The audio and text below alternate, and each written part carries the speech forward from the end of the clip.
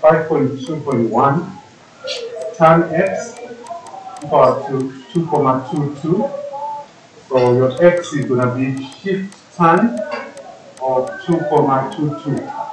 What answer do you get for x? The two decimal places?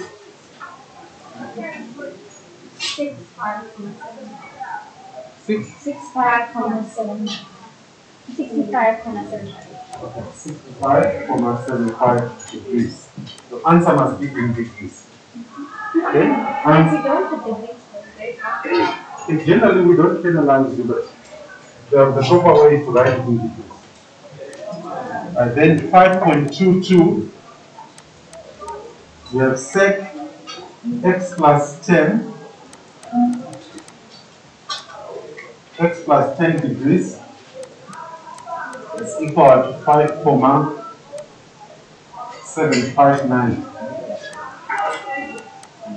Right?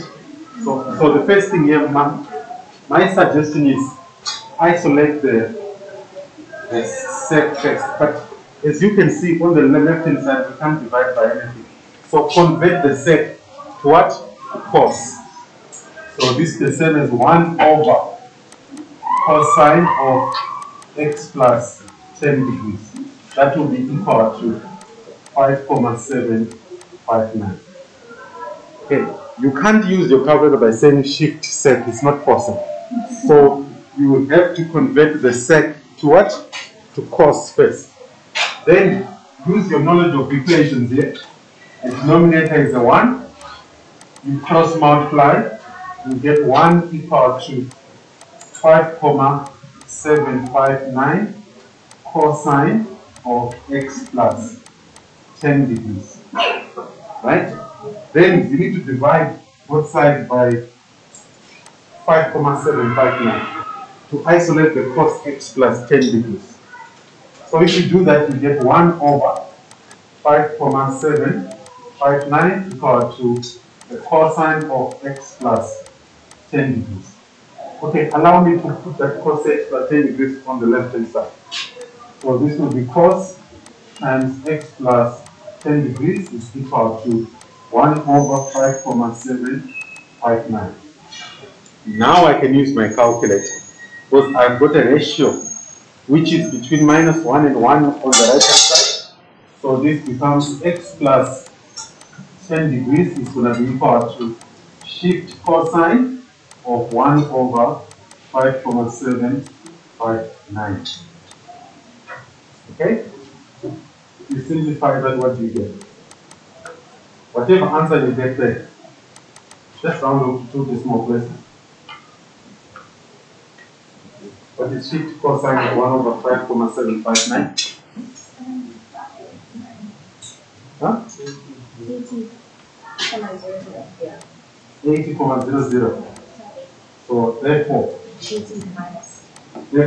x is going to be equal to, you take this positive 10 to the right, means 8 minus 10 gives you 70 degrees. So that will be 1. Okay. Are you following? Right. So that's 5. That's why it is 3 marks. Then 5.23 is sine x over 0.2 minus 2.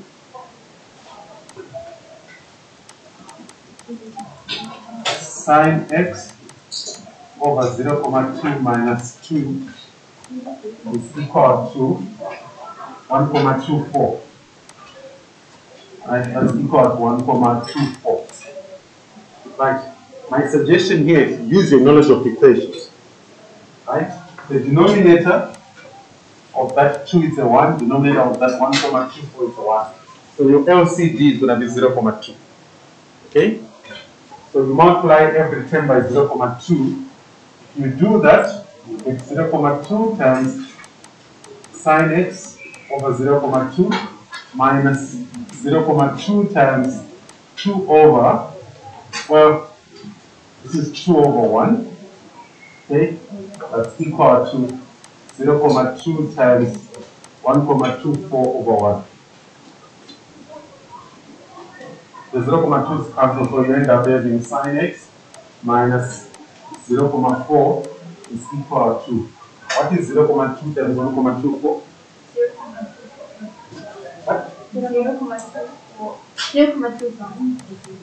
0.25. Okay?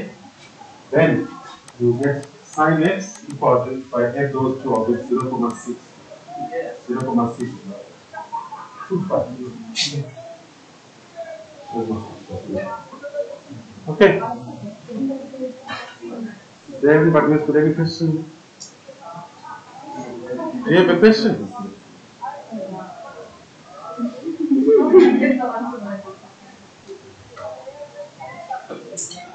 Well, before I move on, when you're doing trigonometry, you have to be a master of solving equations. So, this step here, it's all about equations, which is what you did in term 1. Yes. Okay, so you have to know how to solve your equations. Also, the other thing, I just need to let you know that sine theta, okay, where theta is any angle, is always between -1 and 1. Cosine of theta is also always between -1 and 1. So if you get your point like this, sine x, and your ratio on the right hand side is more than 1 and it's less than -1, tough luck, you never get the angle. You never get the angle. It's not possible to get the angle of a ratio that's more than 1 and that's less than -1. You can test it on your calculator. So if you get your point like this here, and you don't have an answer between -1 and 1 is the ratio, it means something is wrong somewhere. So from here you get x equal to shift sine of 0.65. Well, what is that number? 40.54 degrees. Okay? Remember, we are dealing with angles, so your answer must be in degrees. Okay. Most learners, they won't write that degree, they'll just write 40.54. But we don't penalize this. Okay? Alright, the first question, can I have your attention? First question. Your amplitude, okay? I gave you a formula to calculate amplitude. So the best way is to use that formula. So amplitude is equal to y max minus y minimum all over 2. This is the best way of getting the answer. Well, some of you write an incorrect answer. You think you know, but you write an incorrect answer. Okay? So your y maximum, if you look at this graph here, because there is no horizontal shift, even if there was, vertical shift. So your minimum is there, -2. Your maximum is here, which is what? +2. So all you have to do is, the maximum is 2 minus the minimum over 2, that will give you 4/2. So your amplitude is a 2. If you know the graph itself very well, you can even locate your amplitude from the equation. Amplitude is always positive. Have you done waves in physics or science? No. How come you're almost at the end of the year? Huh? It's out of the syllabus. Really? Shame, you're gonna miss out.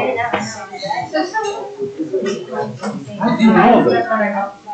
Okay, that was gonna be an advantage because you learn about amplitude in physical science. Alright, so amplitude is the length, the distance, always positive. Okay, so from the equation you can also identify the amplitude is the positive of this value here. Okay, the positive of that, which is a 2. If you can't see it from the equation or from the graph, go via this way. Okay, if you use the equation y max minus y minimum all over 2, you will never get an incorrect answer. Okay, then 6.2. Write down the minimum value of f of x plus 3. Okay, who can tell us what does this mean? What does that mean? You will be asked to describe this. What does f of x plus 3 mean? Yes, Joseph? If is shifted 3 units. Yes. It means the graph of f of x is shifted 3 units upwards. Okay? So, this point here, if you move it by 3 units upwards, where does it get to? 1. So, we just add minus 2 plus 3. You get to what? 1. This point here, does it x equal to 2? Sorry, y equal to 2. If you add 3, it gets to what? 5. So, if they say write down the minimum value, it means minus 2 plus 3 gives you what? Sorry, positive 1 rather. Positive 1. So your answer is going to be positive 1. Okay, they say minimum value. Okay, it's not the maximum, it's the minimum. So the minimum value is going to be what? 1. Are you following? Because some of your faces, they are telling me like, what are you saying, Mr. Chukwan? The question is asking for the minimum value. The minimum value means the value that you get where y is the smallest. Y is the smallest here or there. So if you move that graph by 3 units up, okay, you get to minus 1, 0, and positive 1. You get there. So the minimum becomes positive 1. Are you following? This f of x plus 3, it indicates vertical shift. In this grade, there is no horizontal shift, I told you before. Okay? For both trigonometric graphs and algebraic graphs, there is no horizontal shift. So, you only encounter questions on vertical shift or reflection about the x-axis, reflection about the y-axis. That's it. Okay, now I'm going to give you an extra question. Okay, I think the question is already there. The question is already there. Right, let's sketch. It's already there on the next page. So, the graph of sine x plus 1, okay? It means you draw the graph of sine x, you move it by 1 unit up. Okay? If you do that, you get a graph like this. Right? It will start from here. Okay? Obviously, you have a turning point here. Okay? Don't ask me how I know that. Right? Turning point here. Then another x-intercept there, obviously. So it goes like this. Right? Wait, what did we one foot? So I think you made a mistake. No, it's supposed to be by 1 and then 270. So I move it to You need to get this other one. Yeah, 180. I thought you meant first point. Then 270. So I move it. Yes. So if you sketch it, it will look like this. Okay, this is not perfect, but it will look something like that. Let's check your graph. Okay, it has got a minimum turning point on the x-axis. Okay, there's got a minimum turning point on the x-axis there, where you have got x equal to 270. You see, I was trying to link my knowledge of y equal to sine x and sine x plus 1. Right. I'm working to sketch the graph without a table. I was working with this. Y equal to sine x. Because that's the basic graph. So you have to memorize that. And then you play around with it. Okay, so the graph will look like that. So this will be g of x. Okay. Is that what you got? Yes. Alright, I can ask you some nice questions from these two graphs. Right, can you tell me or write down your answer? For what values of x? Okay, for what values of x is? Well, let's say f of x times g of x is less than 0. Right? F of x times g of x is negative. For what values of x is that true?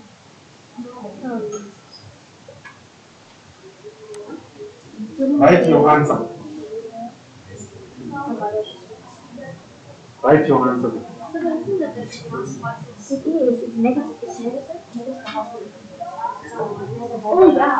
For what values of x is f of x times g of x less than 0? For g of x times for f of x times g of x to be less than 0, it means either f of x is negative and g of x is positive, or vice versa. So you must see now on the graph, where is the graph above there, or one of the two is above the x-axis, the other one is below the x-axis, in the same interval. Please write your answer. You should not take more than 1 minute to get the answer.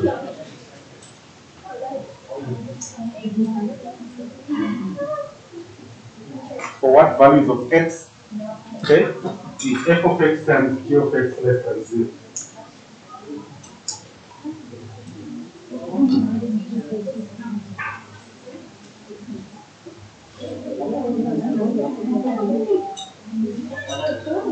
Can you tell me? From 0 to 90. From 0 to 90, thank you. Okay. Alright. Let me warn you. F of x times g of x means the y value for f of x times the y value for g of x. Their product is negative. So f of x can be positive whilst g of x is negative, or f of x can be negative whilst f of x, so the g of x is positive. So those are the two scenarios, right? If f of x is positive, it means f of x will be above the x-axis.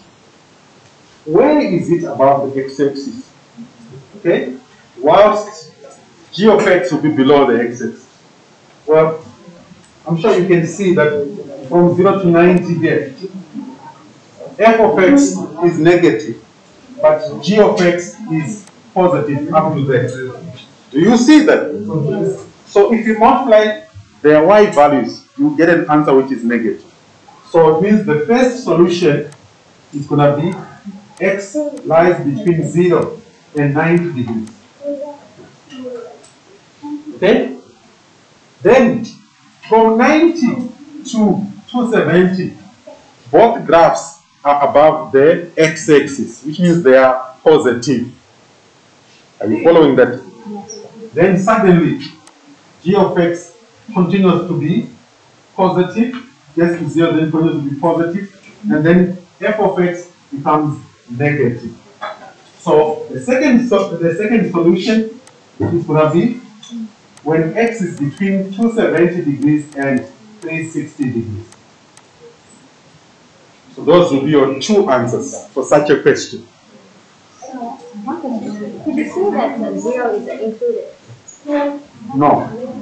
But it's minus 2 and 1. Look, if there is no equal sign, then you can't include it. Okay? You can't include the 0 because there is no equal sign.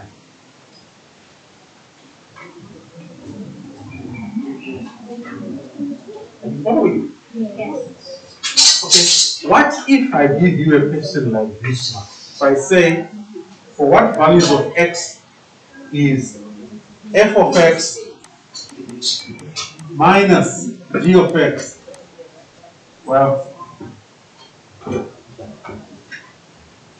okay, let me make it less than 0. What would be your answer? Let me write down your answer. For what values of x is f of x minus g of x less than 0?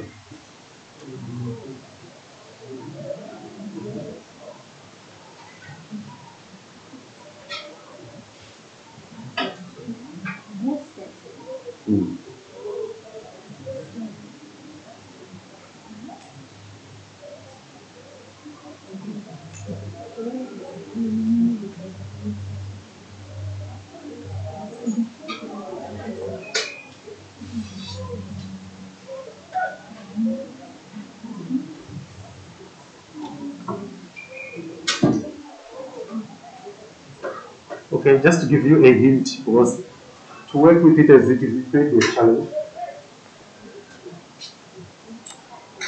I know, do you see that you can simplify this? You can take the minus g of x to the what? To the right hand side. Right? So that it will become f of x is less than g of x. That way it will become better or a little bit easier. Now it comes here. So now then what is it? What does this But it mean? doesn't tell you the answer. What does this mean here? But it's a hint which will help you. So f of x will be above 0. Yes. You see, what this means is that f of x is below. It's below. Because it says f of x is less than g of x. So g of x is above f of x. The sine graph is above the cos graph. What interval is that? Or how many values of x satisfy that? We just look at the graph. Yeah, the d is that by 180. Take the value of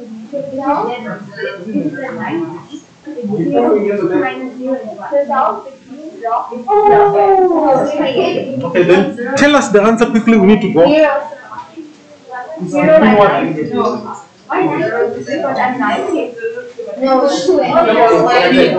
Remember, okay, look here. The sine graph is above the cos graph. So it's gonna be from x equal to 0. Can I have your attention? It's gonna be from x equal to 0. I'm sure you can see that the green graph is above until this point where they become what? Equal. So what is the value of x here? Oh my gosh, Okay. What's the value of x there? how did you work that? Because what is this? You wanted, okay, here is 30. Look here. Here is 30. That's 40, 60, 90, 120, 150. Yeah, it's 150. Okay, alright, look here. How many divisions are there between 0 and 90? How many? How many? There are 3 squares. So, listen. This is not difficult. So, this is 150. So, one of the solutions. But so what if the drawing is not accurate? Okay, generally, when you write a test, if you've got a question like this, we provide you with a nice diagram. Okay? And the diagram will be very clear. You'll see. But most of the time they say Right? So this is 150. Wait. From this point here, f of x is above g of x. So we don't want that until this point.